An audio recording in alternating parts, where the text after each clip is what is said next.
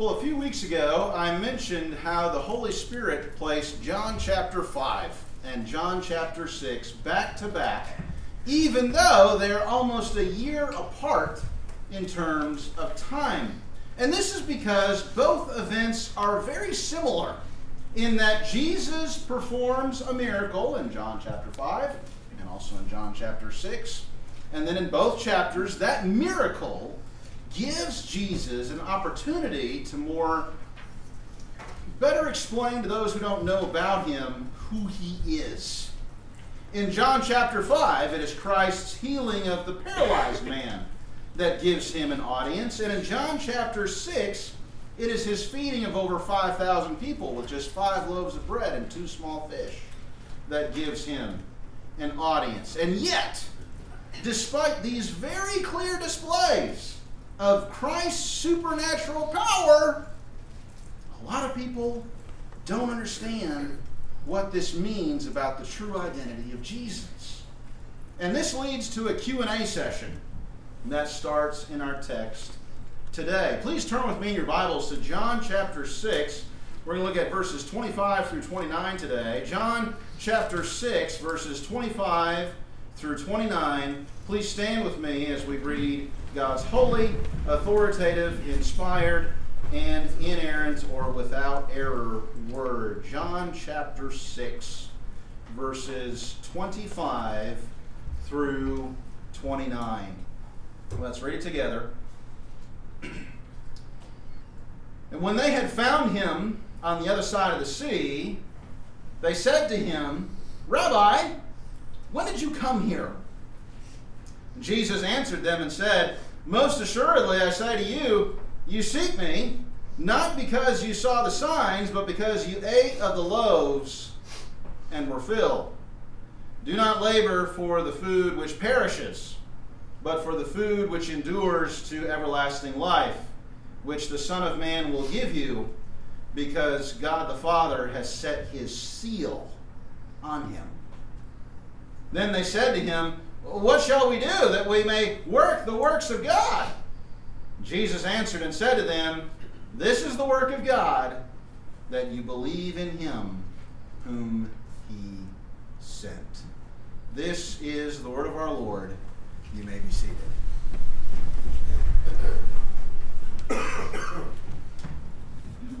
The first thing we notice as we look at this text and come to John chapter 6, verse 25, is that when the crowd finally finds Jesus in Capernaum on the other side of the sea, they say to him, "Rabbi, when did you come here?" And this might seem like an innocent question, but compare what the crowd calls Jesus to what the disciples call Jesus after he walked on the water to their boat. How does rabbi compare with Matthew 14:33? Let me go ahead and read it. Matthew 14:33 says, "Then those who were in the boat came and worshipped him, saying, 'Truly, you are the Son of God.'" Now don't misunderstand this.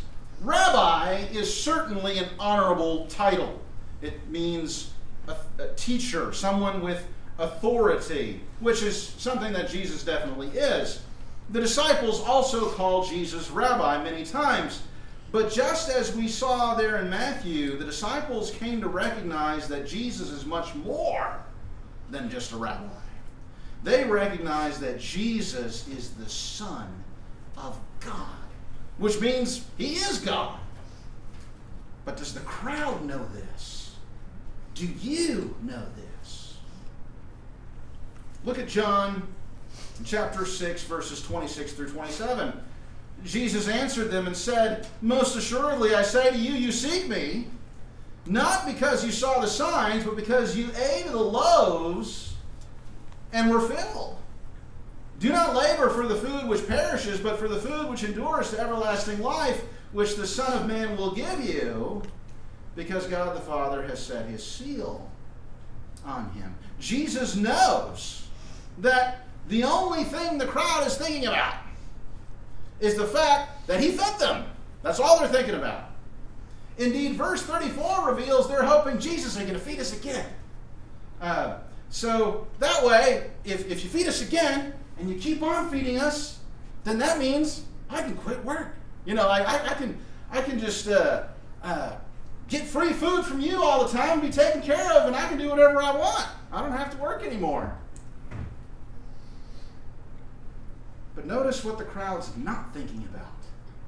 The crowd is not thinking about, how is Jesus able to feed us with 5 loaves of bread and 2 small fish? They're not thinking about that. And I know that might seem amazing. It's like, what? How could they not be thinking about that? I'd be thinking about that. How is he able to do that? How is he able to feed so many people with so little? But they're not thinking about it. And they should be. But you know, we can fall into the same trap sometimes, if we're honest. Let's say someone starts giving you expensive gifts all the time. They never did before, but now they started. And you know that it's not like they got a better paying job. They didn't get an inheritance. And so, but they're giving you this expensive stuff, and you're not really sure how they're able to afford it. But after a while, you're like, that's not important. It doesn't matter. What's important is you keep giving me that nice stuff. You know, that can happen. Until you find out the reason why they were able to give you everything they gave you is because they've been stealing. Then all of a sudden, you wish you knew, and it becomes, you realize it was important for me to know, man, that's not good. Especially if you have to give the stuff back, you know, because it was stolen. But we can fall into that same trap. Sometimes we can become so enamored with what we're getting, we're not even thinking about how it came to be. And that's what's going on here. But the crowd's not thinking about how Jesus is able to feed more than 5,000 people with just 5 loaves of bread and 2 small fish. But they're not thinking about how Jesus is able to do it. They're just thinking about, can you keep doing it so I don't have to work anymore? And how do we know the crowd's thinking that? Because it's not just because of verses 26 and 34. It's also because of verse 27, where Jesus starts talking about labor or work. Now, don't misunderstand what Jesus is saying here. He's not saying that you shouldn't work to buy food. He's not saying that. Because even before sin entered the picture, Adam worked. Adam worked. He tended the garden. He kept it. True, there were no thorns or thistles back then. Work wasn't tedious as it is now because of sin, but the fruit still had to be harvested. And so work existed before sin, but before sin it was always fulfilling. It was never, didn't have the bad stuff that it has associated with it now. But work is a good thing. It's the reason why we celebrated Labor Day a few weeks ago. Work is a blessing at its best. However, working for food or working to provide for you and your family isn't all there is to life. That's what Jesus is getting at here. Life is more than just work. It's about more than just food. That's what Jesus is getting at in John 6:27 when he says, "Do not labor for the food which perishes, but for the food which endures to everlasting life, which the Son of Man will give you, because God the Father has set his seal on him." Now this has echoes of Deuteronomy chapter 8, verse 3, which is something that even Jesus quotes in the New Testament when the devil tempted him in the wilderness. He said, "Man shall not live by bread alone, but by every word that proceeds from the mouth of God." But more than that, John 6:27 points to verse 35, which we won't get to today, but Lord willing we'll get to next week. But in John 6:35 we read, "And Jesus said to them, I am the bread of life. He who comes to me shall never hunger, and he who believes in me shall never thirst." You ever think about how much your life revolves around food? How much of your life revolves around work? Man, it's a lot. You eat multiple times a day, every day. And your stomach lets you know if you forget. Mine definitely does. And then there's work. Even as a little kid, you start going to school. Why? So you can get ready to go to work someday. And everything from preschool to your senior year of high school is teaching you about things you're going to need for work. And then after high school, some go on to get more schooling in order to get a specific job. But whenever your schooling ends, you go to work. And you put in all those years of work at school just to go to work for an even longer time later. And you keep on working until your life is nearly over. Now, if life was just about work and food, all the stuff I just said would be very depressing. It really would be. But there's so much more life than just work. So much more to life than just food. In fact, the most important thing in life is Christ and His Word. Why is that? Well, because while you labor your whole life for food which perishes, digging into and believing the Word of Christ is a food that results in everlasting life. In a world cursed by sin, everything dies. Everything. But Jesus, the Son of God, who became a Son of Man, has the power to give you and everyone else who trusts in Him the gift of everlasting life. And we know that Jesus is able to give you and I this gift because of His death and because of His resurrection. His tomb is empty. Nobody else's is. He got up and walked out of there. But let's put ourselves back in the shoes of this crowd here in John chapter 6. Jesus hasn't died on the cross yet. He hasn't risen from the dead yet. So how can these people know that Jesus is the Son of God? Well, look at the end of verse 27. I've read it now a couple times already, but let me read it one more time. At the end of verse 27, it says, it's because God the Father has set His seal on Him. What's that talking about? Well, all the way back in John chapter 1, verses 32 through 34, John the Baptist started testifying. He started sharing with other people how he saw the Holy Spirit descend and remain upon Jesus after Jesus got baptized. And this convinced John the Baptist that Jesus really is the Son of God. And John maintained this all the way up through his death, prior to the start of John chapter 6. Now, obviously, people didn't have to believe in John the Baptist's testimony, nor John the son of Zebedee or anybody else's. But God the Father has also shown His seal of approval and His seal of authenticity upon Jesus through another way, through the miracles that Jesus is able to perform. And these included not just the feeding of the 5,000, but the countless healings, even His ability to raise people from the dead. The point is, this seal, this sign of Jesus Christ's authority and His sign of really being the Son of God, we see it because Jesus, even though He hasn't died and rose again yet, He could not be able to do the things that He does without being the Son of God. He has to be the Son of God to be able to do what He does. And so it shouldn't be surprising to anyone, even here in John chapter 6, that Jesus has the power to give everlasting life. He really does. He can give it to you and me, all of us. We just have to repent of our sins and trust in Him. And yet questions remain. Perhaps questions remain in your own life. You're just not sure. We see that here in John 6:28. It's okay to have questions. There's nothing wrong with having questions. What's wrong is not seeking the answers. In John 6:28, we read the crowd say, "Then they said to Him, 'What shall we do that we may work the works of God. We read that and we see, man, the crowd's just not tracking. They're not following what Jesus is saying. They're kind of lost.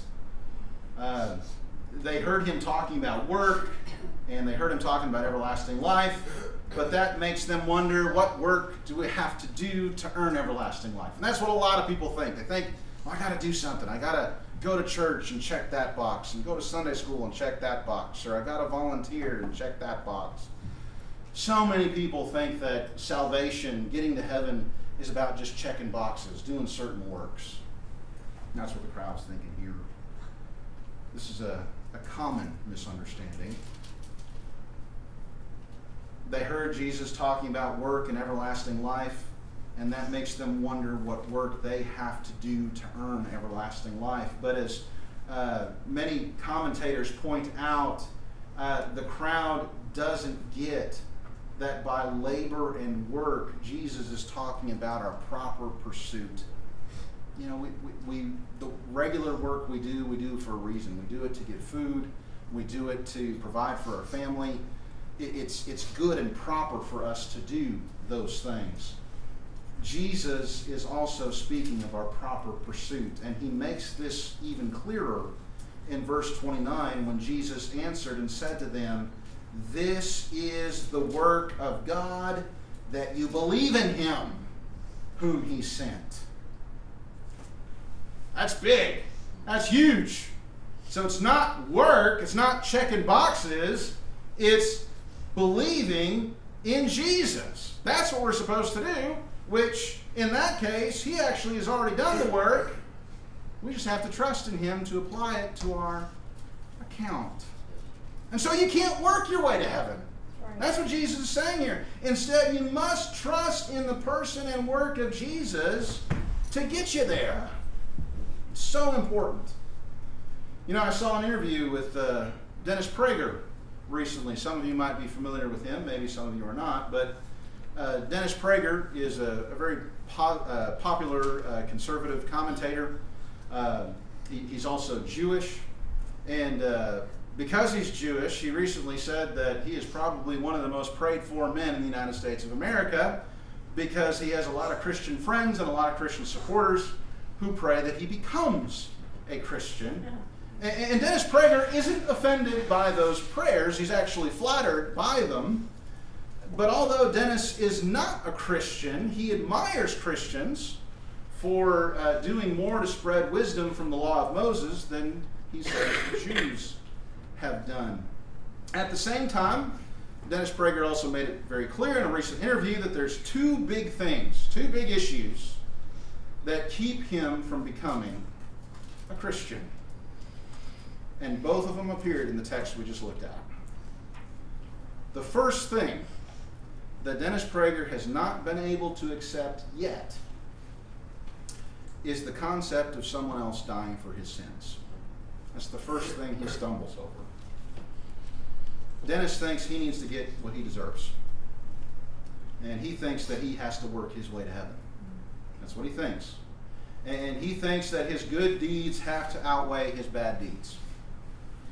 Ironically, the law of Moses, which Dennis Prager appreciates so much, tells him this is impossible. It does. And if you don't believe me, if he doesn't believe me, look at Deuteronomy 27:26. Deuteronomy 27:26 says, "Cursed be anyone who does not uphold the words of this law by observing them, and all the people shall say, Amen." Cursed be anyone who does not uphold the words of this law.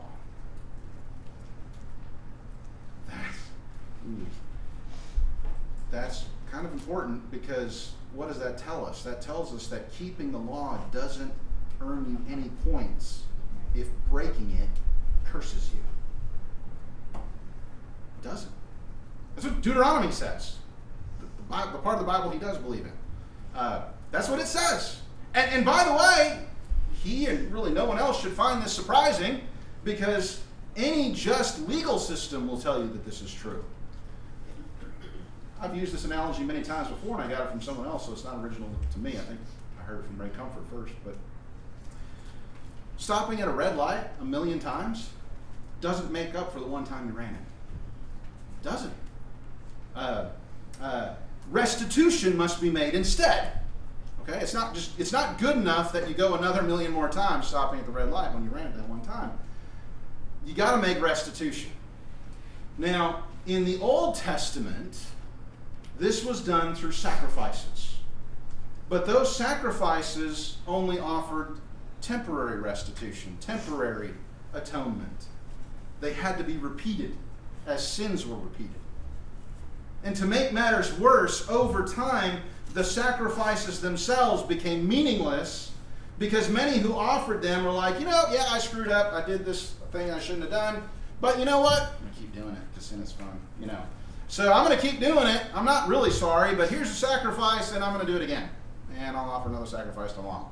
And then I'll do it again and offer another sacrifice the next day. That's what happened in the Old Testament.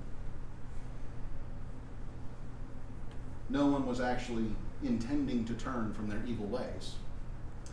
And so something or someone else was needed. Someone or something else infinitely better. And the Old Testament talks about this too. Let me read to you Isaiah 52:13 through 53:12. Behold, my servant shall deal prudently. He shall be exalted and extolled and be very high.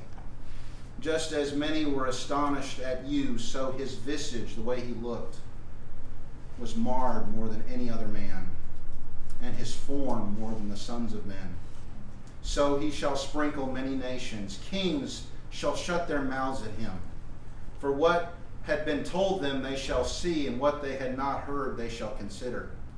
Who has believed our report? And to whom has the arm of the Lord been revealed? He shall grow up before him as a tender plant, and as a root out of dry ground. He has no form or comeliness that when we see him, there is no beauty that we should desire him. He was despised and rejected by men, a man of sorrows and acquainted with grief. And we hid, as it were, our faces from him. He was despised, and we did not esteem him. Surely he has borne our griefs and carried our sorrows. Yet we esteemed him stricken, smitten by God, and afflicted. He was wounded for our transgressions. He was bruised for our iniquities. The chastisement of our peace was upon him, and by his stripes we are healed. All we like sheep have gone astray. We have turned everyone to his own way, and the Lord has laid on him the iniquity of us all. He was oppressed and he was afflicted, yet he opened not his mouth. He was led as a lamb to the slaughter, and as a sheep before its shearers is silent, so he opened not his mouth. He was taken from prison and from judgment. And who will declare his generation? For he was cut off from the land of the living. For the transgression of my people he was stricken. And they made his grave with the wicked, but with the rich at his death, because he had done no violence, nor was any deceit in his mouth. Yet it pleased the Lord to bruise him, and he put him to grief. When you make his soul an offering for sin, he shall see his seed. He shall prolong his days, and the pleasure of the Lord shall prosper in his hand. He shall see the labor of his soul and be satisfied. By his knowledge my righteous servant shall justify many, for he shall bear their iniquities. Therefore I will divide him a portion with the great, and he shall divide the spoil with the strong. Because he poured out his soul unto death, he was numbered with the transgressors, and he bore the sin of many, and made intercession for the transgressors. Isaiah is telling us that there is a better way. Indeed, there is only one way for you and I to overcome our sins, and that's Jesus. Because this passage could only be talking about him. You can't trust your own works to get to heaven. You have to trust in the perfect person and work of Jesus Christ. But this takes us to the second reason why Dennis Prager hasn't become a Christian. yet. He rightly understands, as we have seen in our study in the Gospel of John so far, that Jesus is claiming to be God. He sees it, just as we do, right here. And I appreciate the fact that he sees it and recognizes it, but in his mind, that's a bridge too far. For Jesus to claim to be God, he's like, I can't go there. But is that a bridge too far? Again, let's look to the Old Testament that he believes in. David says in Psalm 110, verse 1, the Lord said to my Lord, sit at my right hand till I make your enemies your footstool. The prophet Daniel adds in Daniel chapter 7, verses 13 through 14, I was watching in the night visions, and behold, one like the Son of Man, coming with the clouds of heaven. He came to the Ancient of Days, and they brought him near before him. Then to him was given dominion and glory and a kingdom, that all peoples, nations, and languages should serve him. His dominion is an everlasting dominion which shall not pass away, and his kingdom the one which shall not be destroyed. These prophecies about the Messiah are too lofty for an ordinary man. Way too lofty. But it does fit a God-man, and that's who Jesus is. Fully God and fully man. Truly God and truly man. So we continue to pray, not just for Dennis Prager or Ben Shapiro, but for all to trust in Jesus, the Son of God and Son of Man, for the forgiveness of sins and everlasting life, because only he can give it to us.